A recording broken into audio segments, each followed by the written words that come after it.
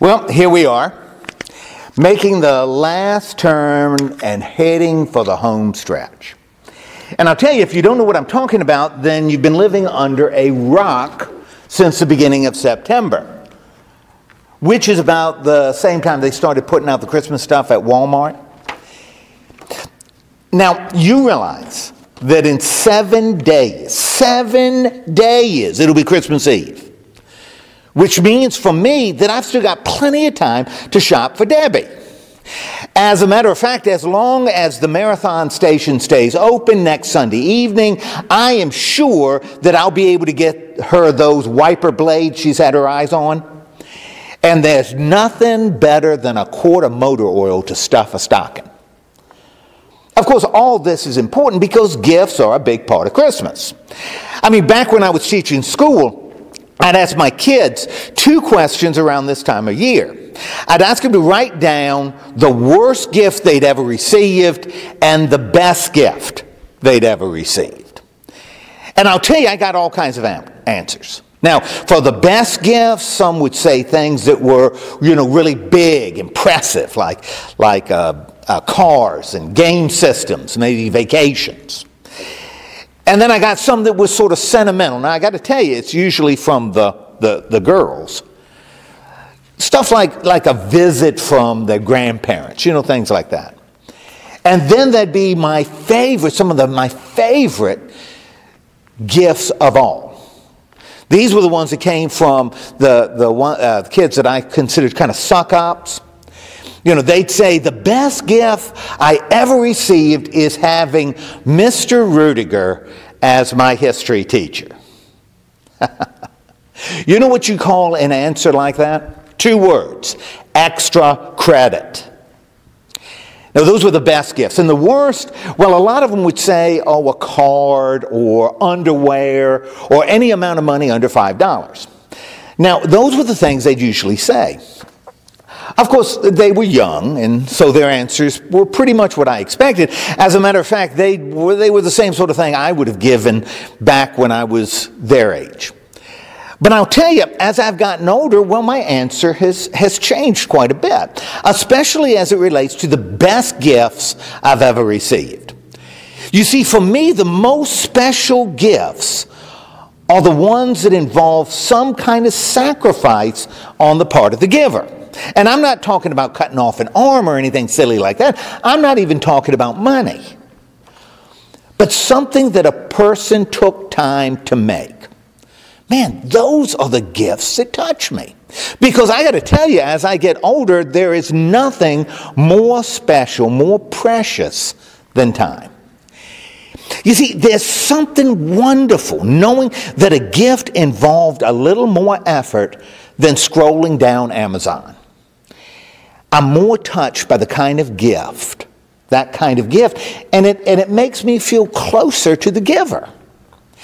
But I'll tell you, that goes beyond just the stuff that I receive. You see, as a giver, I feel different when I give something that represents more to me than just money. I remember maybe, it must have been 40 years ago. I gave my mother this little pillow that I had made. I'd made it myself. Had a counted cross-stitch design on the front. Now, I felt really proud of that gift, even though it wasn't nearly as well made as something that would be spit out of an Indonesian factory. But although I'd given my mother hundreds and hundreds of gifts during my 60 years of life, that's the one I remember. I don't remember what I gave her last year, but I remember that one. Because in giving something I made, I was giving a little of myself. And I'll tell you, that made the gift special. At least it did for me. And I think that's really the theme of a story written by a guy named William Sidney Porter, a writer who was better known by his pen name, O. Henry. You see, in this story, The Gift of the Magi, we can see the power gifts can have over both the one who gives and the one who receives. Of course, as we think about Christmas gifts and givers, we really don't want to forget about the greatest gift of all. And of course, I'm talking about the gift of Jesus Christ, the one whose birth we'll be celebrating in a week. You see, it was through that little baby that God entered our space, something that the apostle described to the Philippians. He wrote, Christ was truly God, but he did not try to be equal with God. Instead, he gave up everything and became a slave when he became like one of us. Christ was humble. He obeyed God and even died on a cross. Then God gave Christ the highest place and honored his name above all others. So at the name of Jesus, everyone will bow down, those in heaven and on earth and under the earth. And to the glory of God the Father, everyone will openly agree, Jesus Christ is Lord. Now I'm telling you, this is God's gift to us. Doesn't come in a package, came in a person. In fact, I think you could call it the ultimate sacrificial gift because it involved his death on a cross. And I'll tell you something else. This gift can absolutely change us. And I'm talking about the ones who receive it. You see, because of what God has freely given, the world's never going to be the same. You recognize that. The world will never be the same. And I'll tell you why. If we trust that it's real, and if we trust that it has power, and if we trust that it has been given to us with no strings attached, there's no buts, there's no ands, there's no maybes, now we have reason to know peace. And I'm talking about real peace because when Jesus died on a cross, we died too. And when we died, the power of sin was broken and we were set free, free from worry and shame and guilt, and free to live lives that reflect love and the grace and the mercy of God. Again, just listen to what Paul wrote. But the gift that God was kind enough to give was very different from Adam's sin.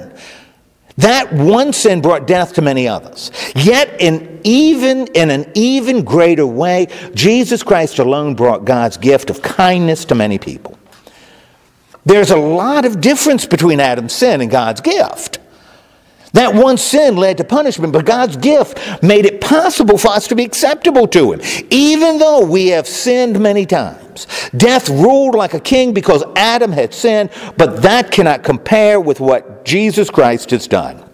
God has been so kind to us, and he has accepted us because of Jesus. So we will live and rule like kings. Sin pays off with death. But God's gift is eternal life given by Jesus Christ our Lord. You see, through God's gift to us, man, those who receive it are changed. But I'll tell you something else. So is the giver. He was changed too. And now I'm talking about God himself. You see, when he humbled himself and entered human time and space, he saw the world through our eyes. Wasn't looking down anymore. He was looking right straight ahead. And as such, he experienced human frustration and fear. He experienced human compassion and concern. And he experienced human pain and isolation, even separation from himself. I mean, listen to how Mark described Jesus' last moments on the cross. Now, I think this is really crucial. About noon, the sky turned dark and stayed that way until 3 o'clock. Then about that time, Jesus shouted, Eloi, Eloi, lama sabachthani, which means, my God, why have you deserted me? Man, he felt deserted by God. He was totally alone on that cross. I'm telling you, God knows how we feel. And that's good. It's like the writer to the Hebrews said, Jesus understands every weakness of ours because he was tempted in every way that we are, but he did not sin. So whenever we are in need, we should come bravely before the throne of our merciful God. There we will be treated with undeserved kindness, and we will find help. You see, through the gift, and I'm talking about his gift to us, the nature of God changed. And so it doesn't matter whether we're talking about gifts we give or gifts we receive at Christmas. Or that story about two people sacrificing for one another, the gift of the Magi. Or the Lord and Creator of the universe offering himself for our sakes. Gifts have power. They have the power to change both the one who gives and the one who receives. And so as we exchange presents in about a week, let's also claim, man, the most special gift of all, Bethlehem's child. And then we will be changed. Amen.